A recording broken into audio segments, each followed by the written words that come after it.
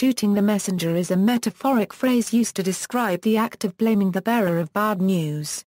Until the advent of modern telecommunication, messages were usually delivered by human envoys. For example, in war, a messenger would be sent from one camp to another.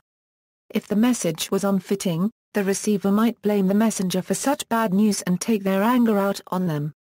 Shooting the messenger is a subdivision of the ad hominem logical fallacy. History, an analogy of the phrase can come from the breaching of an unwritten code of conduct in war, in which a commanding officer was expected to receive and send back emissaries or diplomatic envoys sent by the enemy unharmed. During the early warring states period of China, the concept of chivalry and virtue prevented the executions of messengers sent by opposing sides. An early literary citing of shooting the messenger is in Plutarch's Lives states, "The first messenger, that gave notice of Lucullus' coming was so far from pleasing Tigranes that, he had his head cut off for his pains. And no man dared to bring further information." Without any intelligence at all, Tigranes sat while war was already blazing around him, giving ear only to those who flattered him.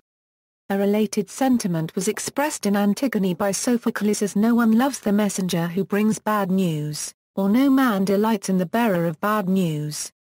The advice "don't shoot the messenger" was expressed by Shakespeare in Henry IV, Part 2 and in Antony and Cleopatra. Cleopatra threatens to treat the messenger's eyes as balls when told Antony has married another, eliciting the response "Gracious madam, I that do bring the news made not the match." The term also applied to a town crier, an officer of the court who made public pronouncements in the name of the ruling monarch, and often including bad news. Harming a town crier was considered treason. Freud in defense. Sigmund Freud considered shooting the messenger a marginal case of this kind of defense. Of fending off what is distressing or unbearable, citing the example of the famous lament of the Spanish Moors Ay de mi Alhama, which tells how King Boabdil received the news of the fall of his city of Alhama. He feels that this loss means the end of his rule. But he will not let it be true, he threw the letters in the fire and killed the messenger. Freud added that a further determinant of this behavior of the king was his need to combat a feeling of powerlessness. By burning the letters and having the messenger killed, he was still trying to show his absolute power. Carl G. Jung, a peer of Freud, unregistered trademark S, describes the shadow in the individual as part of the unconscious mind, which is largely negative. OE everyone carries a shadow, Jung wrote, and the less it is embodied in the individual unregistered trademark S conscious life, the blacker and denser it is. It may be in part only unregistered trademark S links to more primitive animal instincts, which are superseded in early childhood by the conscious mind. V. G. Hufnagel, a bioethics expert wrote, OE's shadow of the institution protects its own fraternity. The fraternity members form a collective and share a collective consciousness with a predatory instinctive animal in nature and hold the fears of childhood. These fears stimulate actions to destroy any message that may harm them. There is no cognitive process in these actions.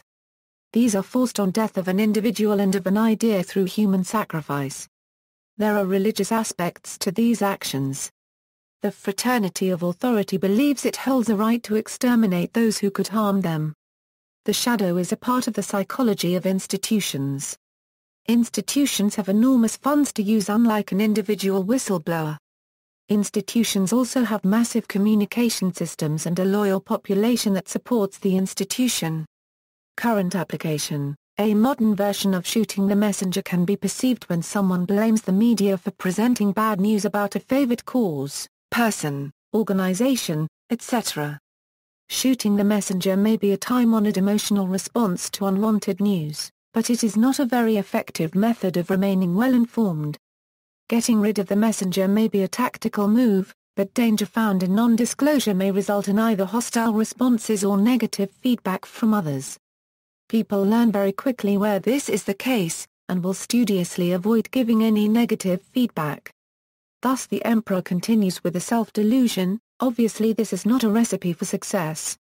Barbara Ehrenreich in Bright-Sided Smile or Die argued that a culture of thinking positive so as to purge negative people from the ranks fed into the bubble-itis of the 2000s. Reactions to the whistleblowing organization WikiLeaks led to calls not to shoot the messenger. Similar phrases, a syntactically similar expression "please do not shoot the pianist. He is doing his best."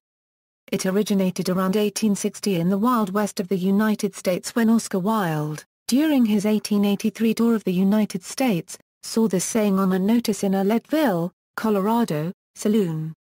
This phrase is sometimes attributed to Mark Twain, but neither Wilde nor Twain ever claimed authorship. Alternative expressions: killing the messenger, attacking the messenger, blaming the bearer of bad tidings. See also. References. External links: the dictionary definition of "don't shoot the messenger" at Wiktionary.